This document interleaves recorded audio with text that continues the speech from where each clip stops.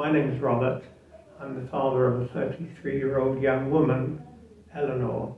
She has what's known as profound and multiple learning disabilities, which means she wouldn't have the mental capacity to take part in a discussion or an interview like this.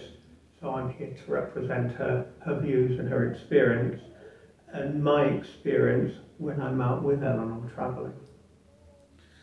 And can you tell us a little bit about the nature of Eleanor's impairments? I know you said she had profound and multiple learning disabilities, but are there any physical sides to her impairments as well? Or?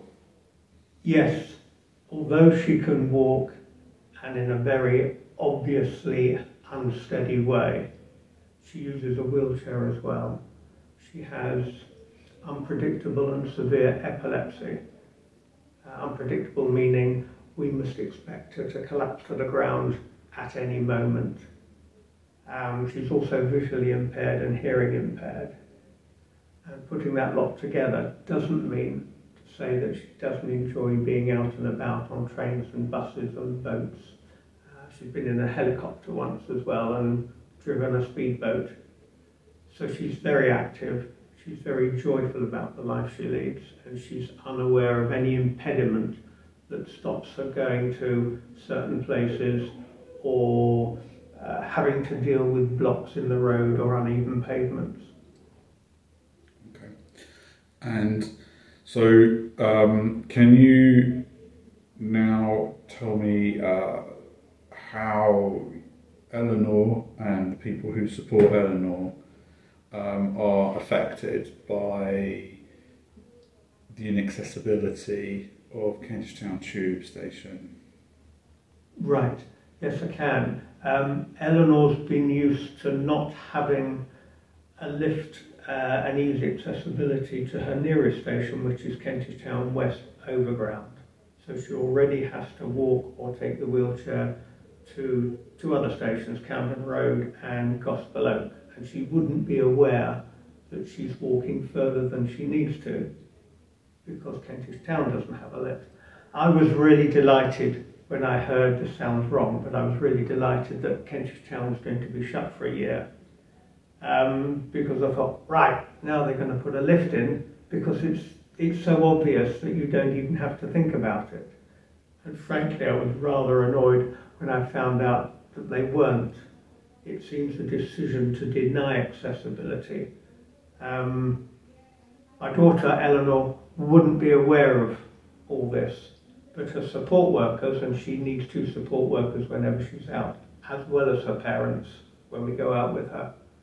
So the fact that TfL are not taking the opportunity to create equal access to a very major station is ridiculous. It really is.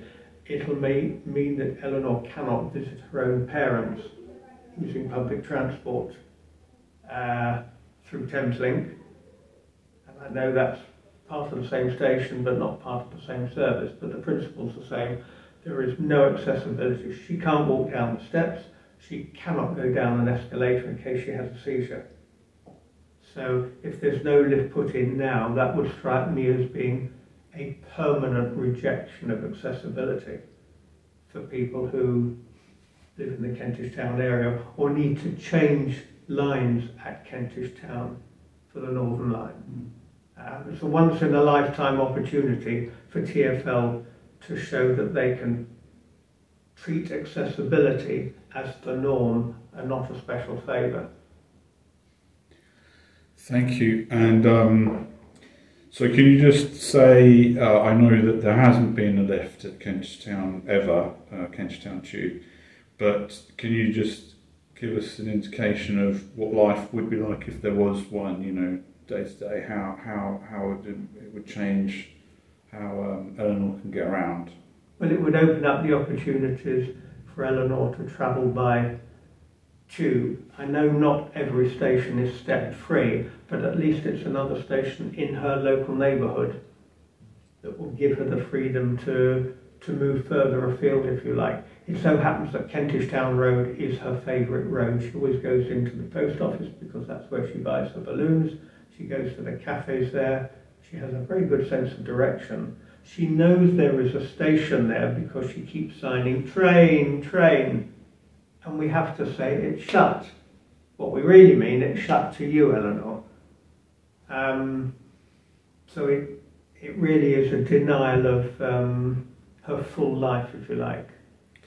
And is it quite close to where you live, so it'd make it easier? You have The parents live? The Thameslink side it's the same problem. I know it's a different organisation in terms of Thameslink Rail and TfL Tube, but we're one stop on Thameslink. She would never be able to go down because even if she could, she can walk downstairs and upstairs, but that means somebody's got to manhandle her wheelchair. I can do it because I've got the strength, but I wouldn't because it's too dangerous. So the whole idea of accessibility isn't a concession to people with disabilities like Eleanor. It should be the norm. And shutting the station for a year means they've got the facilities and the time to do the work.